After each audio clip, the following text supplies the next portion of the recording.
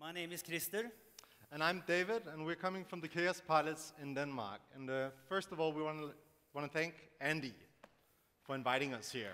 Thank you so much for giving us the opportunity to actually address this beautiful crowd. So, what is the KaosPilots? As Andy said, it's a school.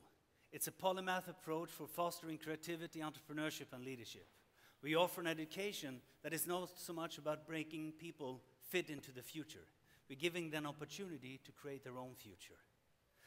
We are very passionate about helping people realize their values and their dreams, helping them to navigate change and uncertainty, tapping into their creativity and potential, finding a direction, and get going. We're here today to talk to you about the leadership that allows that to happen, a leadership that we have acquired for more than 20 years in our work. And why is this important, you might ask? Why the hell is he talking about that? Well, we live in extraordinary times. We are experiencing a change, a shift, from a more of an industrial economy towards a knowledge economy. In fact, we are moving further, more into what we could label as a creative economy. We are experiencing that increasingly, not only capital and technology are becoming goods, but so is also knowledge. That means that if you want to have success, you need to look for other factors. Factors such as the individual's creativity, passion, and desire to make things happen. That is why it's important. In our work, we have identified 3 key elements, 3 qualities, 3 principles that we deem necessary for making creative leadership a success. The first principle is, it starts with you. Leadership is about people. It's about human beings being in relationship with other human beings. It's about how you see yourself, and it's about how you choose to believe about yourself. And it's about how you choose to see the world that's around you. Do you see ability, or do you see disability? We have a little experiment we would like to invite you on. Are you into that? Yes. Good. So actually, here's how it's going to go. Chris and I will demonstrate first, and then you get to do it afterwards. So just watch and learn. Chris, do we need some papers and a pen? Just going to put this down here. I take the black. You take the black, I got the green.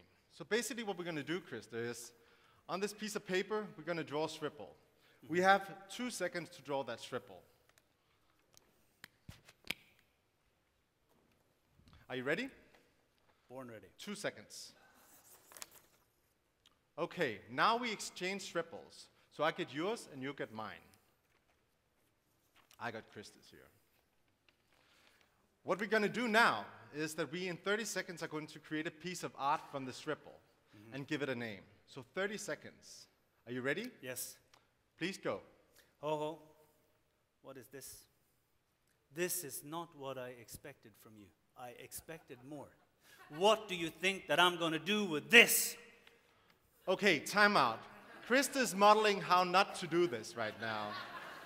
So basically, what you want to do when you receive the scribble is that you want to open up towards it, allow yourself to be inspired and create from it. So are you ready to go again, Krista? We can try. Okay, good. 2 seconds, a scribble. Exchange. You get mine, I get yours. Thank you. And now we have 30 seconds to create from the scribble and give it a name. Are you ready? Yes. Go.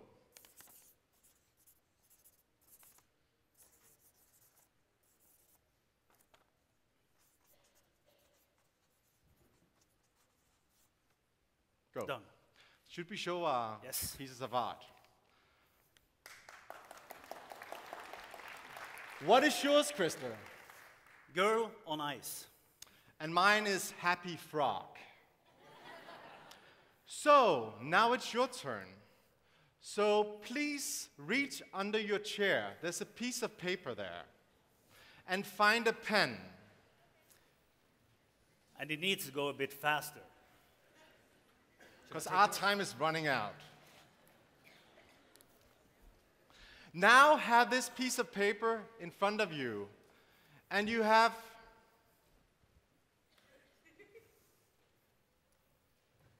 silence. You now have 2 seconds to draw a scribble. Stop.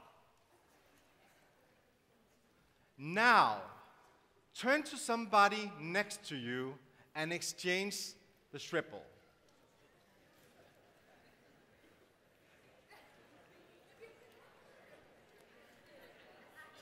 You will just have to work with it. And now you're sitting with somebody else's scribble in front of you. You now have 30 seconds to produce a piece of art and give it a name. Are you ready? Go!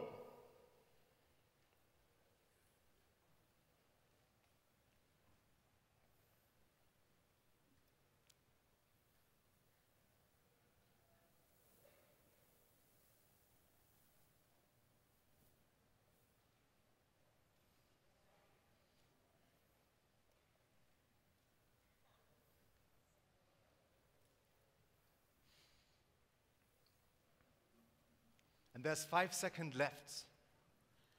Stop. And please stop now. So to all of you, please take your piece of art and put it above your head like this. Hold.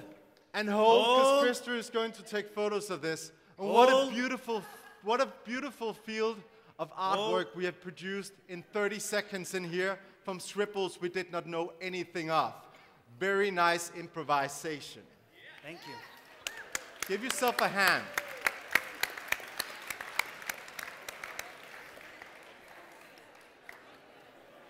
So, You were not supposed to talk. attenzione. Basically, I just want to hear, what did you produce down here? What was your scribble? What was your piece of art? A man on a motorcycle. Beautiful. What about over here? What did you do? I kind of saw a face and made it into, hey, TEDx. You made a face that said, hey, TEDx. Great.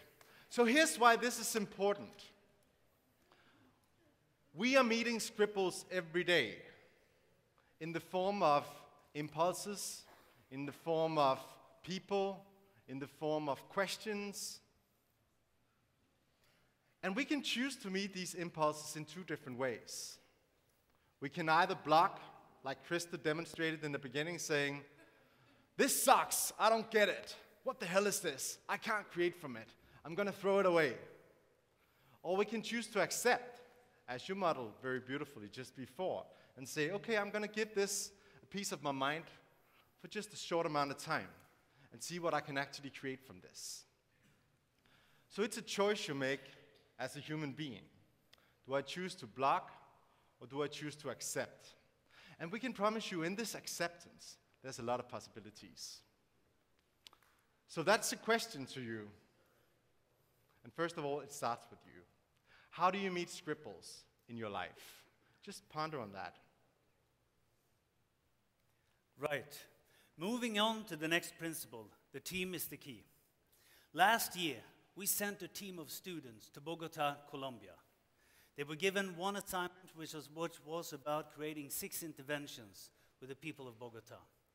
I'm not sure how it is here, but Bogota, Colombia, at best have a dubious reputation in our country.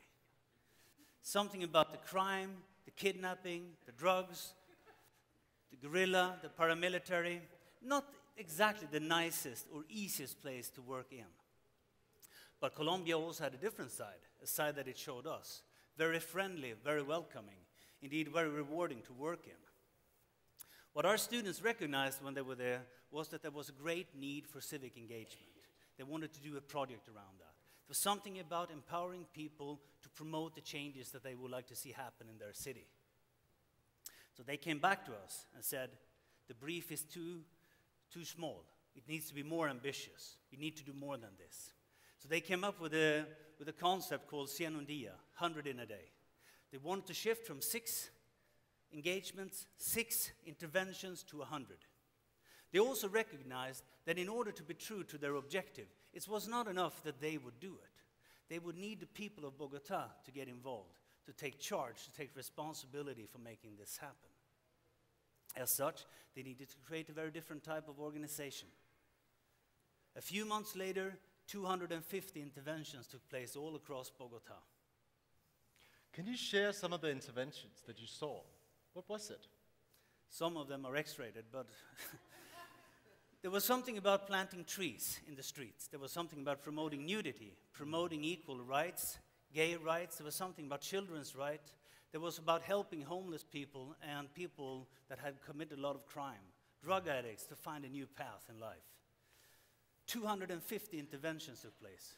More than 3,500 people were directly engaged in making this event happen.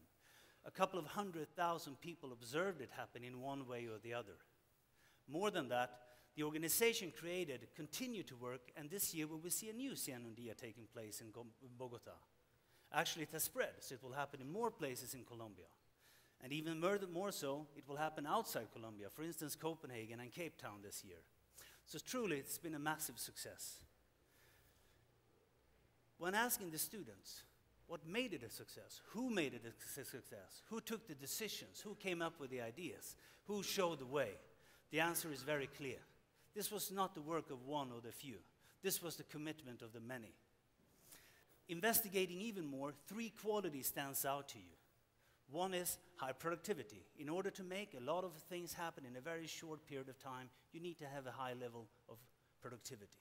Second one is passion. This was truly a hard project, something that they burned for, something that they would like to see happen, and that carried the project a long way. But you also need a third quality, high positivity. In projects like this, you will experience setbacks. There will be ups and downs and back and forth. You need a positive attitude, creating a positive atmosphere to making it happen. As a creative leader, you need to identify and work with those 3 qualities, making them come together and finding that sweet spot where they overlap and nurture it. That is the work of the creative leader. So we have a question for you. Which of these 3 Ps would you like to turn the volume up for in your team? And what would be available if you did? The third principle is results matter. We believe that when you produce results and when you produce positive change, it should impact in 3 different directions. It should impact you and your team, it should impact your target group, and it should impact the surrounding community or the greater good. And we have a little story that reflects this.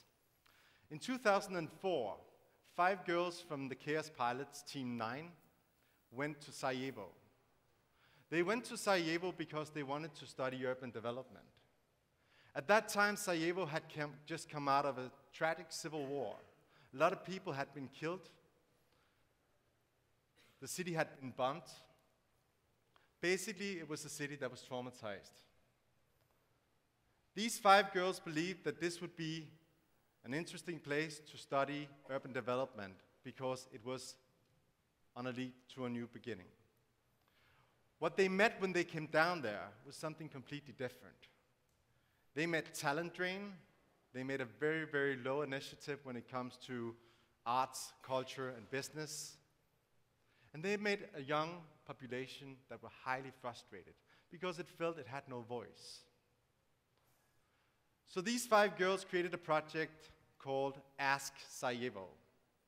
And basically what Ask Sarajevo was about was to give voice back to the young generation. So they invited 600 young people to paint their hopes and dreams for the future on a 5,000 square feet canvas. They did. And this canvas was then wrapped around the Domlavic, a former youth house that had meant a lot to the young population in Sarajevo. And here the Domlavic stood with the canvas wrapped around it, with the hopes and the dreams from the young people, manifesting that there was a voice, there was hope, and there was aspirations for the future. The 5 girls then took the canvas and brought it back to Norway, where they engaged young and upcoming designers in creating pieces of designs from this canvas. They did bags, they did clothing, and they did pieces of art. These designs were then sold on net auctions, generating capital. And then the 5 girls brought the capital back to Sarajevo, where they invested this capital in a youth organization which purpose was to bring back the Domlavic youth house into its original use. So what these 5 girls did was that they created the result that impacted in 3 different directions. First, they created a pretty vibrant training field for themselves to study urban development. Second of all, they impacted their target group, the young generation in Sarajevo, by giving them hope, by giving them a space where they could express their voice for the future. And they also impacted Sarajevo in a way of inspiration, because Sarajevo was exposed to its young generation and the hope that it actually had. The 5 girls were also truly masters at something else. They were creating results that were creating results.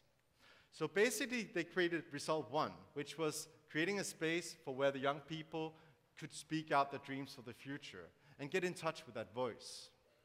The second result was that they brought the canvas back to Norway and created designs, sold the designs on the net auctions, generated money.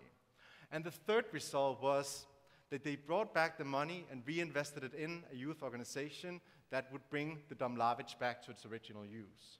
So it was 3 results that were very depending on each other. So creative leadership is about creating results that creates results that impacts in 3 different directions. So that's a question to you.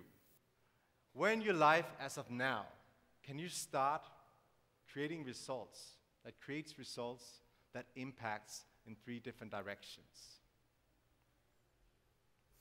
Okay, now we heard about the 3 principles. In order to bring this into the essence of what creative leadership is all about, we will give you a small story from something that does not originate from us. It's something that originates from Bernino and the statement he made about success and music in the 60s. Bernino pointed out that there were 2 great bands of the 60s. One was a band that sold millions of albums and inspired millions of people and followers all over the world. That was the Beatles. Second band was the Velvet Underground. According to Bernino, though, they sold maybe around 5,000 copies of their first album when it came out. But everyone that bought one of those albums started a band. And that is the essence of creative leadership. You want to create more leaders, not more followers. So to wrap up, because our time is running out, creative leadership is about that it starts with you. How do you choose to meet scribbles? What is your attitude towards the scribbles you meet? The team is the key. Create a team of high productivity, high positivity, and high passion. And results matter. Create results that impacts in 3 different directions. Thank you very much. Rock on.